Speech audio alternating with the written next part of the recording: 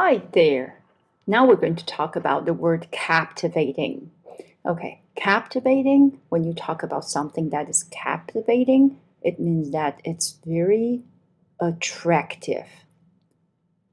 Yeah, it's beautiful, it's pretty, it's very attractive, and we say it's captivating. For example, you can say someone has a very captivating smile.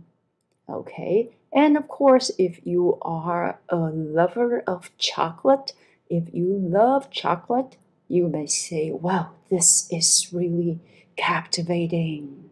Well, I love chocolate. Well, the chocolate looks so captivating. Okay, and here you see this lady's lips. You may also say, wow, her lips are so captivating. Okay, but in this case, it means attractive, beautiful, and maybe also sexy, huh? Okay, and that's why you say, wow, her lips are captivating. Okay, so yep, that's the word captivating, and of course we can say we can see that the verb is captivate. To captivate is to attract. Okay, usually there is something like a magic there. Okay, of course, for example, you can say her smile captivated me. Or you can say her smile captivated my heart. Okay, attract. Okay, to attract, and it seems that there is something magical there.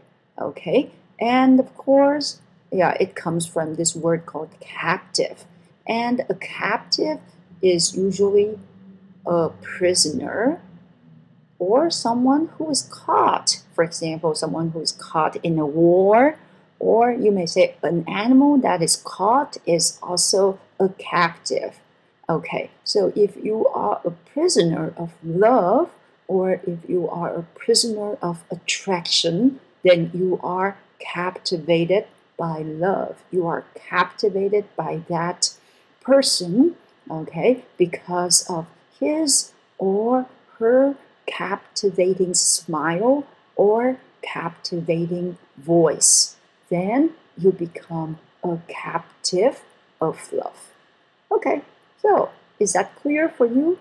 Hopefully, you won't be a captive of too much game playing. Okay, but if you want to be a captive of English learning, well, I would say that would be great. Why not? Okay, so much for captivating. See you next time. Bye.